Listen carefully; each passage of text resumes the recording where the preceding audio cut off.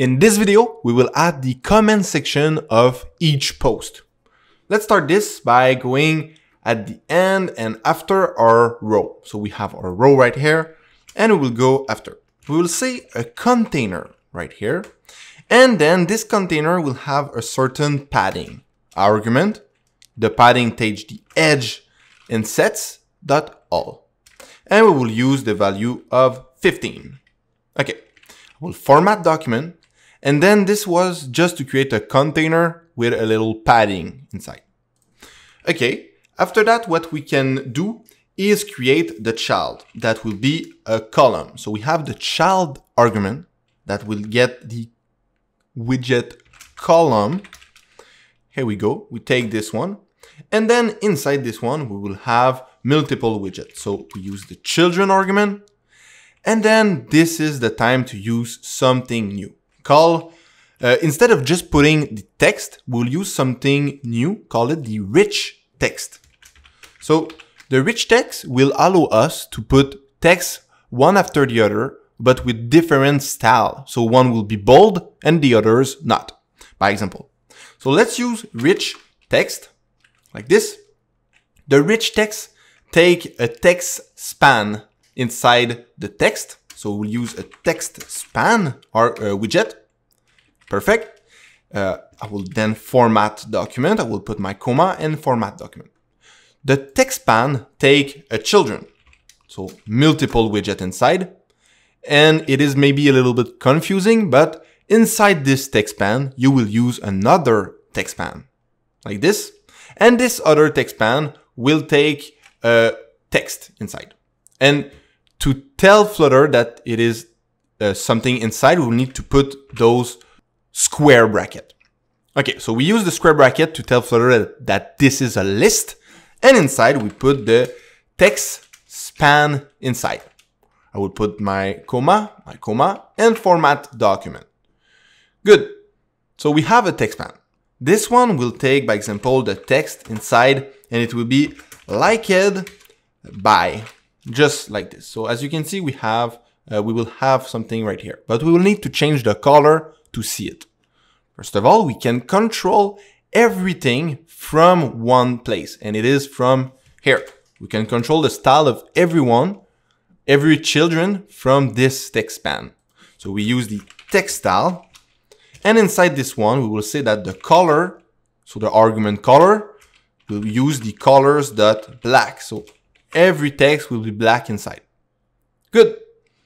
Next thing, we will need to add something else after this one. So we use the same text span, we copy and we paste right under. And this one will be, so I will put a space and I will say profile name. By example, if it is the profile name of the person. And this profile name will need to be bold. So we use another style and this will override the style right here. So we'll use text style like this. And this text style will take a font weight argument with a font weight dot bold. Here we go. I will format document. I will put my 2 comma and format once again. Good.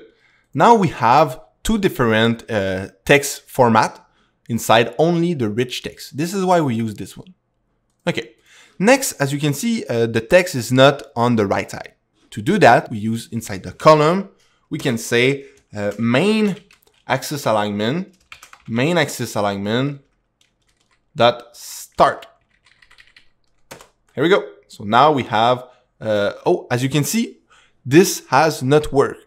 And this may be because we have another column over this one that the other one say, okay, I'm still on the middle. And this one is saying, okay, I want to be on the side. But the main one, we will need to change this one as well. So if we go up and we find the column right here of the list that generate, we can say the main axis alignment. Oh, sorry, it was not the main axis alignment. It was the cross axis alignment. So I will come back because the main axis alignment is like this and the cross is like this. So we use the cross-axis alignment instead, and we use right here the cross-axis alignment dot start. Cross-axis alignment dot start. And now it should work. No, and this is because we need it on the other one as well. And that will work then. If I go back up and I find my list.generate, my 8 and my column, and I put it there. Here we go. Let's the magic appear. Perfect. So we have this like it by profile name. Next step will be to add more text, and it will be the, we can copy this one. We will say and. So I have my Instagram close to me and I know how they write. So I will put a space and end. And after we will add another text span like this one, copy and paste right under. And this one will say others. And we will use it like that. So we have like it by profile name and others. Good. After this one, we can add another rich text. So I will copy this one, all this rich text. I will Control C and I will paste right under. And this one, what it will say profile name at start. So right like this. We'll say profile name, just like that. And after we will say this is the most amazing picture, by example. And this one will need to be bold. So I will delete this one instead, and I will keep this. I will remove the other, and that's it. So we have the profile name bold and the text span that is not bold. We will change the text to be space, and we will say, by example, this is the most amazing picture ever put on Instagram. This is also the best course ever made. Here we go. So as you can see, we have add some description. I format document. I will go after the right here. I'll put my comma and format document once again. Good. So we have two rich text. We will need a last little text, and this one will be to say view all comment or something like that. So after this one, we say text like this, and we say view all 12 comment, by example. Okay, and we will need to add a style on this one, the style argument, and the style like this, text style. Here we go. And in this text style, we'll add the colors black 38. So color argument, colors.black 38. So it is a little black with opacity, as you can see right here. So this look very, very similar to Instagram page, homepage. And now on the next video, what we will do is we will create another page, so the search page, to see more about this application, Instagram. But those buttons will not work inside this course, only the home page and the search page. So that's it for the home page. We have done pretty much everything. We could add something else at the end of this course, and I will show you what it is. It is a refresh. Actually, we will do it on the next video. It will take 10 seconds. You know what? Let's do it right now.